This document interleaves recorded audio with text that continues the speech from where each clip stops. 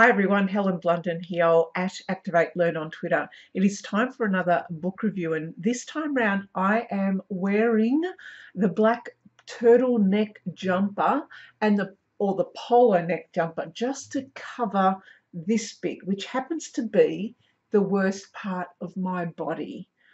That's what the book is about. It's actually Nora Ephron's book. She's called it I Feel Bad About My Neck and Other Thoughts on Being a Woman.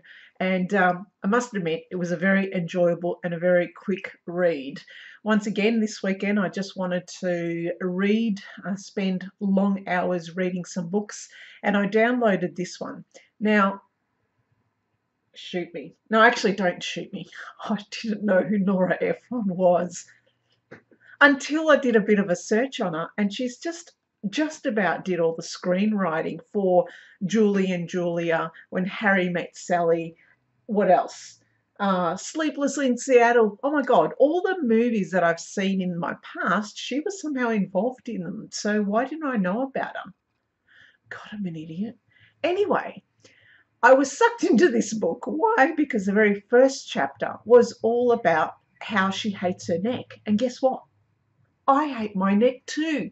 Ever since I saw that Ally McBeal episode where her boss talks about her waddle, that's what I'm afraid of. See, I've got a waddle and it's worsened over the years. Now, I am getting older and, sometimes I do kind of do this and kind of stretch my face and I go, oh, see, this is what I looked like when I was younger. And I just don't understand some women who are my age in their 50s. And I think what they've done is kind of like they've stretched their face or they've had some kind of Botox or something.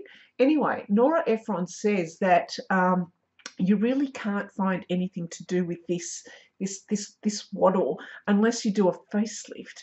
And there's no bloody way I'm injecting any poisons or bovine toxins into my face. But as I was reading this, I had to laugh because technically I had all the issues and all the thoughts that she had in her book. She just basically wrote them out.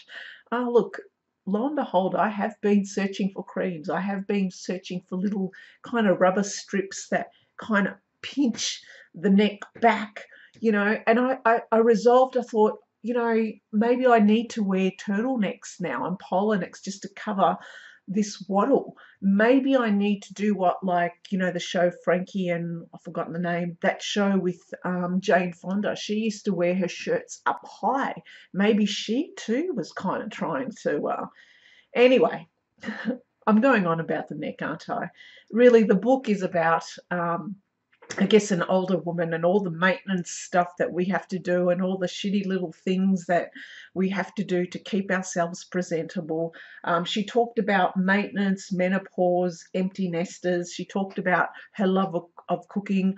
I had to laugh at her love of the apartment that she lived in New York.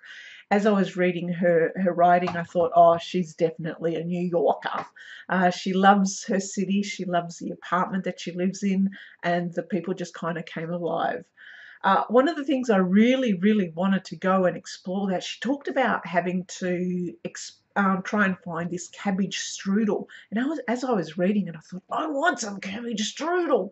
So I'm doing Google searches on strudels, and that might be something I'm going to try and cook up and give a go, because my mum gives me all these cabbages and I go, how do you cook cabbage? I just make bloody coleslaw out of it. I'm sick and tired of coleslaw. What else do you do with cabbage? Cabbage strudel. Anyway, Nora Ephron's I Feel Bad About My Neck, stories that us women kind of understand, was a highly amusing read. It was also introduced by Dolly Alderton, who was another book review I did fairly recently on her book too, and I'll put the link in the description below. But if you want an amusing read, then go with Nora Ephron. Go with this book. It's very quick as well. It's funny, amusing, and I think I liked it simply because, look, I've got that waddle.